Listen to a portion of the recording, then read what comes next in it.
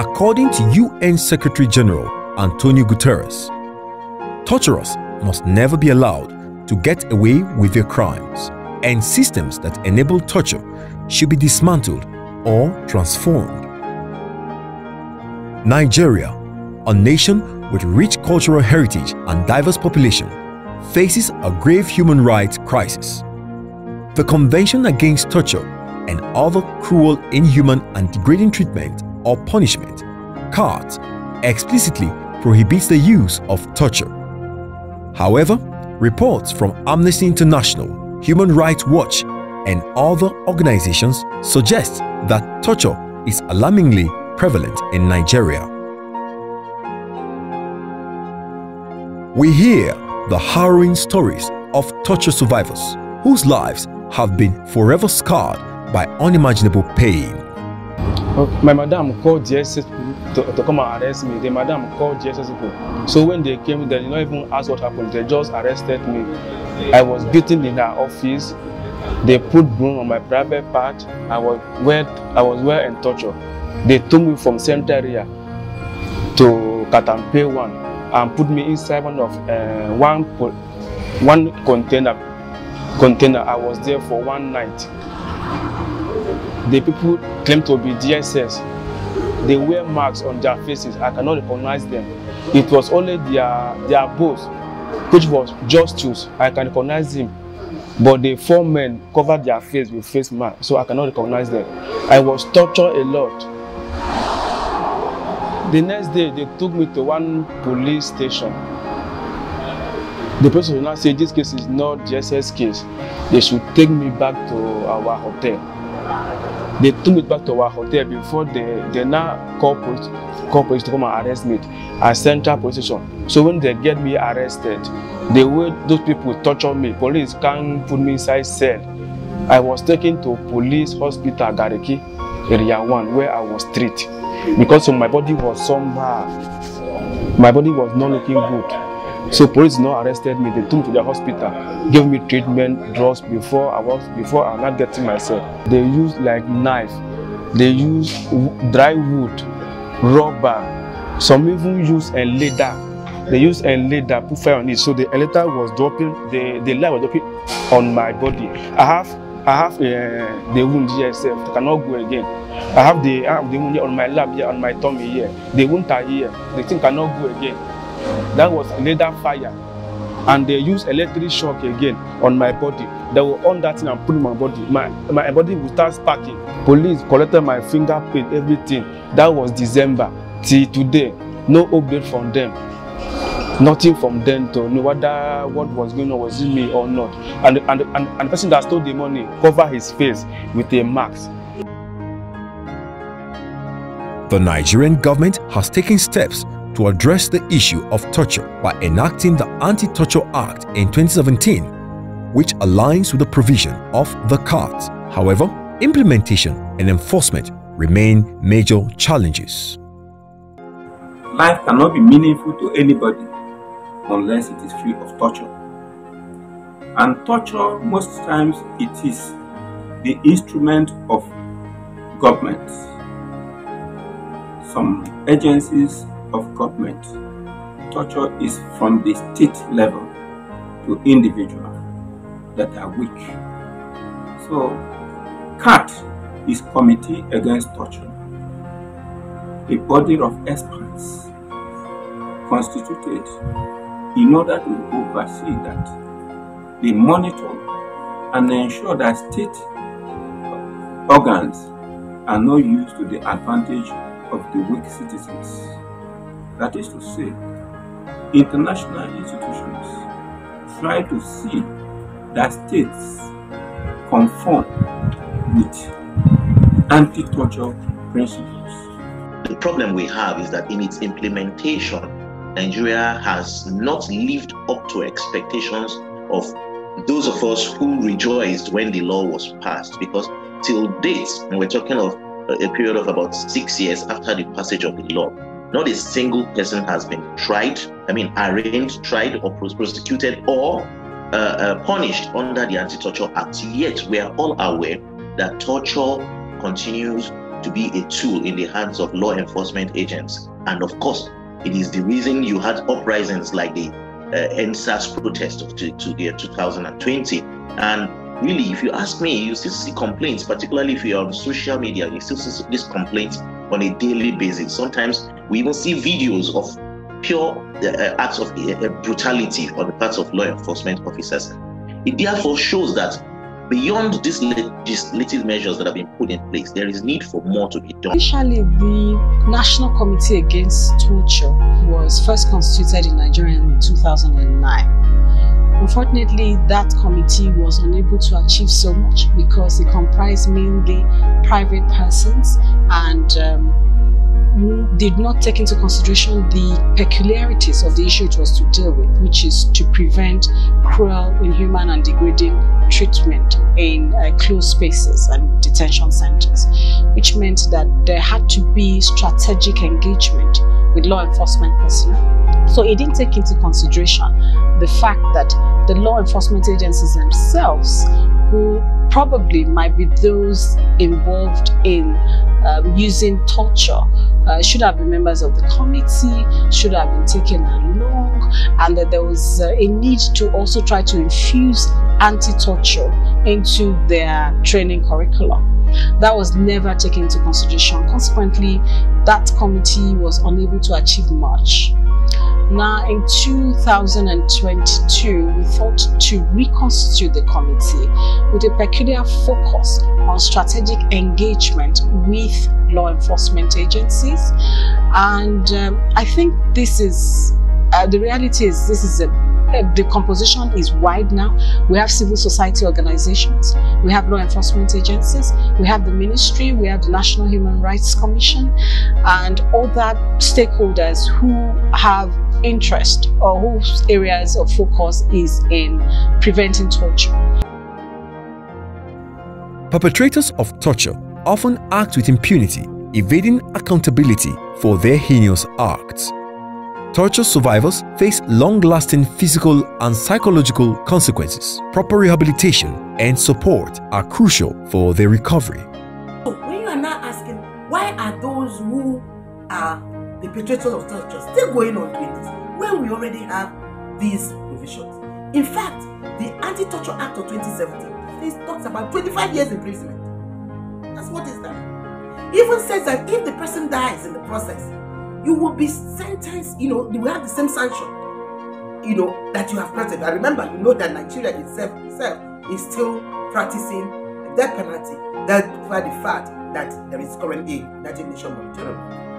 So that's to tell you the weight that this issue is supposed to attract. So why are they still doing it? They are doing it, one, because a lot of people who should be deterred by the provisions of that law are not even aware that that law is there.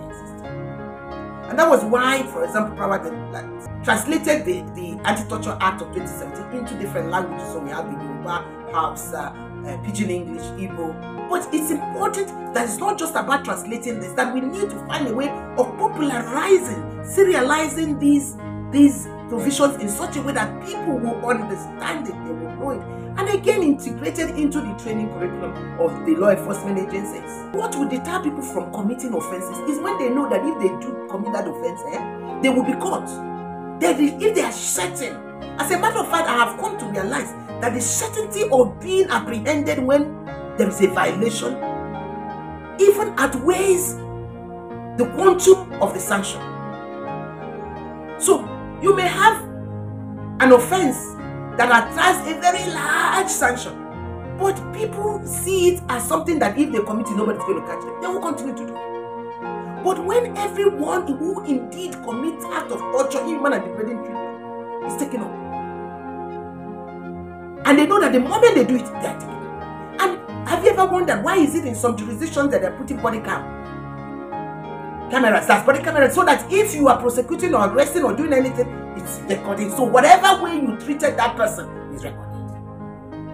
This was also the reason that the Administration of Criminal Justice Act of 2015 talks about recording when you are giving your confessional statement, or being able to clearly capture what is happening.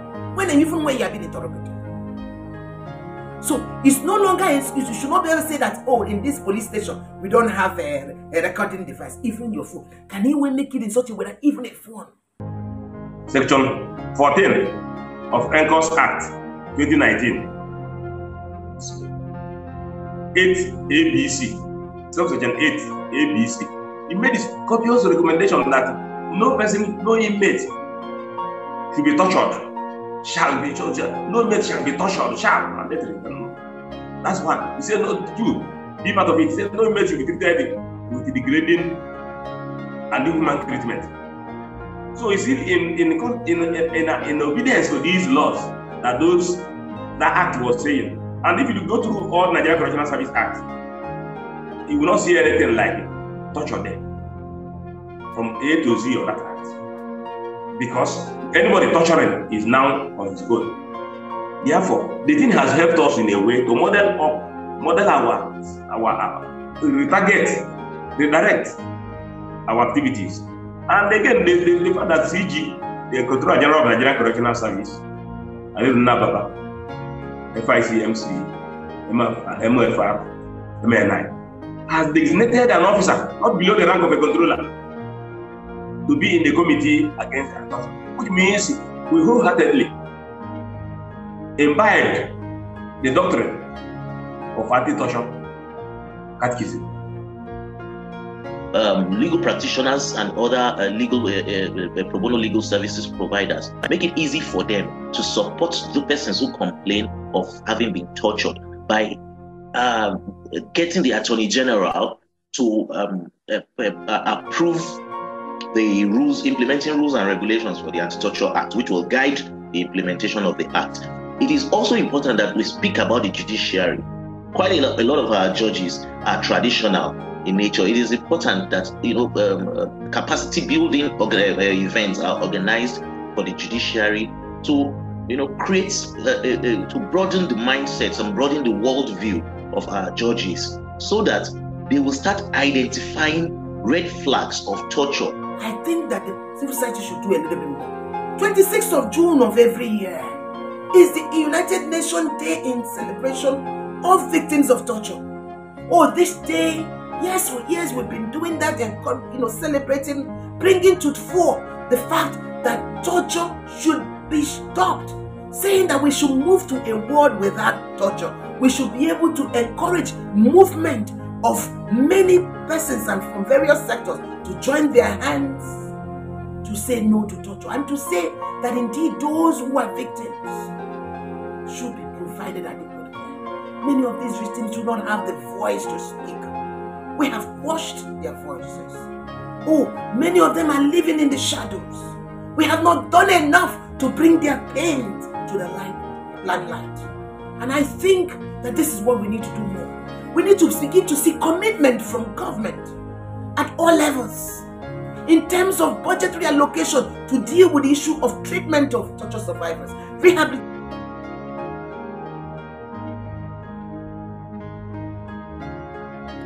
Obviously, Nigeria has achieved some positive milestones in terms of its obligations under CART and UP-CART, and especially in the raising of awareness and sensitization of stakeholders and enactment of laws on anti-torture. However, much is expected in terms of ensuring the effective implementation of these laws and especially compliance with the recommendations to the country. Why are we not going to have opportunity to have a database, a centralized database that clearly tells us everyone who is in a place of detention at any given time? At the moment, there is nothing like that. So what that means is that it's difficult to hold agencies that keep persons in detention properly, have them properly oversighted. So one is to be able to make known these places of detention and to make them accessible. They should be accessible to every agency. For example, they should be accessible to the National Committee Against Torture. They should be accessible to the Human Rights Commission and the staff of the Human Rights Commission also has been designated as the national preventive mechanism for Nigeria.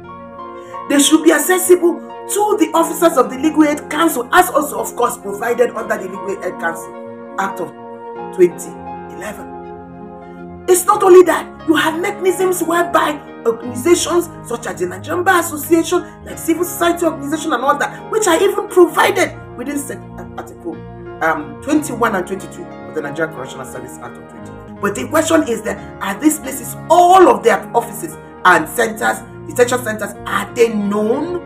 Are they accessible? Because at the moment, we probably know only all of the correctional service facilities, the 244 of them. We all know them. But that's not the only places where people are detained in Nigeria. But there's also something else. Having tamper-proof registers. Is it possible that we can have a way of knowing that everybody that enters a police cell is clocked in? And it is not a question of writing on a sheet of paper. It's a question of having a register that cannot be tampered with. Tamper-proof. So even if it is in the next 5 years, I want to know whether on a particular day, 5 years ago, whether Mr. A or Mr. B was in a particular police station. I should be able to know that information. So I will also recommend the capacities of the members of the National Committee Against Torture and capacities of, all of the agencies that are relevant here should be built. Also, the other thing that makes it work is that they need to be clearly appropriate independence. And part of what I see as pure independence is also about funding.